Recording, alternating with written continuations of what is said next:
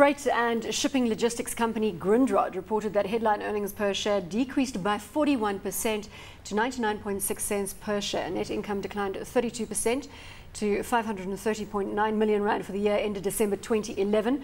The company declared a final dividend of 29.5 cents a share for the year. Now, Grindrod has disappointed a lot of people, including the value managers out there that were betting their bottom dollar on the stock.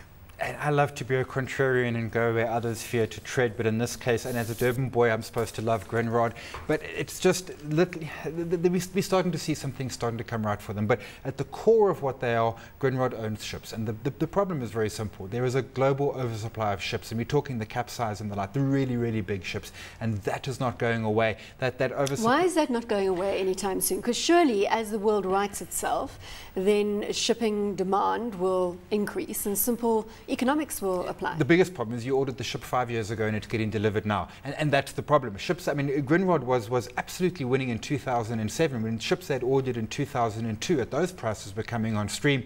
Now we've got the glut and there's still capacity coming onto the market, and that's the problem that's hitting them. And the driver of that capacity is China.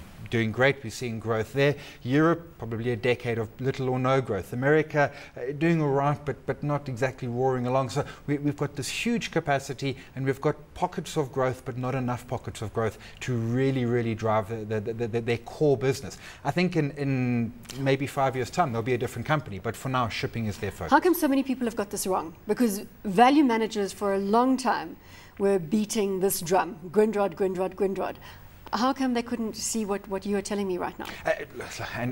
2 years ago or so, 3 years ago, I was certainly looking at Grindrod and I didn't buy it, and it was probably as much to do with luck as to do with skill. I think that the capacity coming on was perhaps expected less capacity coming on, didn't fully anticipate that coming on.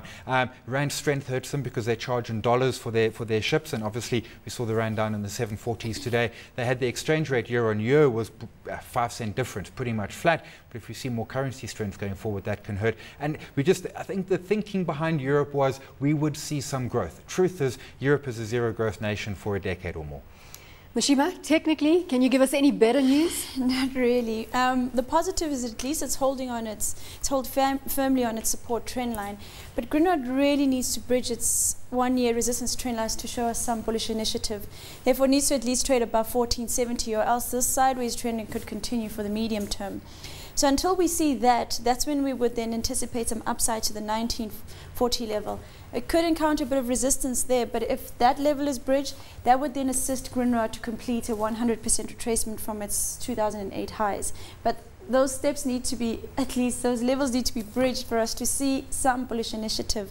So RSI is still looking bearish. So until that resistance trend line or that 1470 level is bridged, Grindrod will still be consolidating. What could be the value unlock here? What could push the stock through that 1470 resistance? I think one of the prime assets is Maputo, the coal terminal, and what we're seeing, Coal of Africa is exporting through there. I mean, South Africa can produce more coal than we can export. Richards Bay Coal Terminal is a bottleneck, both the terminal and the railway line to it.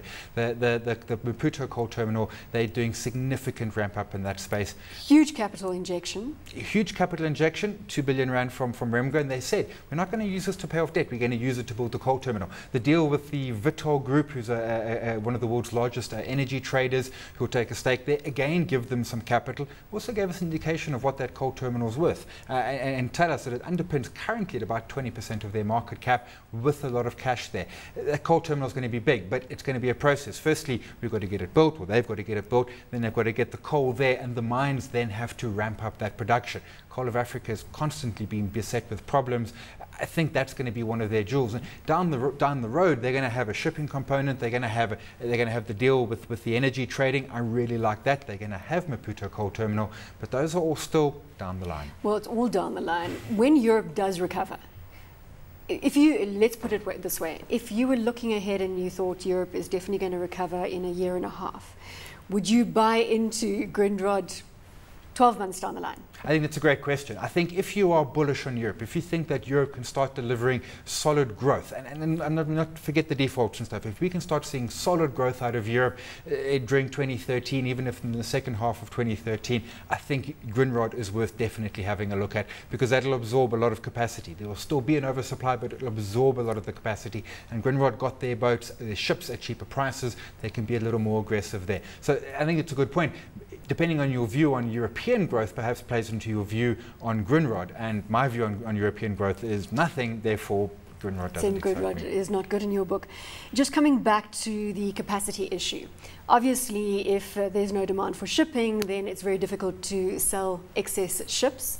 That's the status quo. There's no chance, otherwise they would have to give them up, almost fire sale to reduce their capacity. That's not a strategy that they can follow. It's something which I pondered. At the moment, the new ships are coming on board, and you've paid for them, and you've paid old prices and the like, and couldn't they go, and they've got a very, very modernized fleet, couldn't they go and fire sale it? Because there's a cost to have a ship and essentially to mothball it and keep it somewhere waiting for you. Maybe you could even strip it up for metal. Now, the metal part apparently doesn't work. The numbers are terrible. The fire sale, I'm imagining they must have looked at it. This is a board of directors who've been through this before. This is not the first time they've been in this position. They must have looked at it and said, you know what, the numbers simply don't add up. It's not a case that Grindrod's going to go insolvent. That isn't a risk for them at all. It's a tough spot for them. It will turn, it will come back in their favor, and they're going to hold through it. And when it happens, Grindrod is going to be brilliantly positioned. It's the when's it going to happen. It's a waiting game. Moxima, hot or not? Definitely not. It's cold. In this case, it will remain cold until that 1470 level is bridged. And it's a waiting game, but you can't see any warmth in the stock. I can't see any warmth, and I did wonder if I should sit on the fence a little bit, and then I thought, nope, no fence sitting here. I got to say, Grindrod, not hot. If you want shipping exposure, Trendcore, who do the container business, much better space there. There isn't a capacity problem. In fact, there's almost a shortage of containers, ironically. So for me, Grindrod, not hot.